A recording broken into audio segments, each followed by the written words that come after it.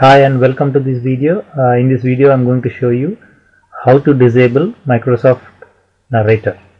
So many people ask me this question like how to really disable this Microsoft Narrator, because whenever they start up their computer the narrator starts automatically, and they didn't find solution how to really disable that.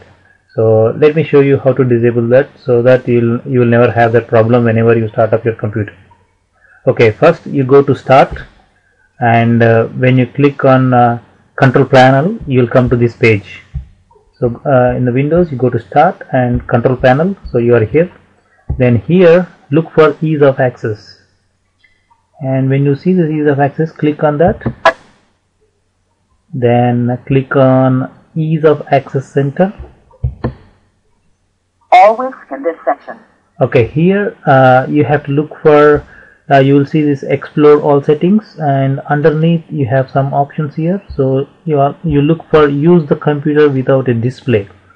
Then when you click on this, you'll be taken to a new page. Here it says use the computer without a display. So here there are two options, like turn on narrator. In this computer the narrator is off, so it's showing turn on narrator. So when you click on this and you say apply, and your narrator is on, so that means whenever this computer restarts or starts again, see this way you can see Microsoft Narrator is on. So it comes whenever you start your computer. So we don't need this. So this is what making your computer boot slow. So we will disable this. Exit narrator windows. So here Focus on yes button. It says turn on narrator, so you need to disable this. Just click on Are this. you sure you want to exit narrator? And just click on apply, and okay. Always in this section. Alright, so let's go and see now if it is yeah, now it says turn on narrator. That means it is off. So this way you can turn off your Microsoft Narrator on the Windows computer, so that you will not have any problem whenever you start up your computer.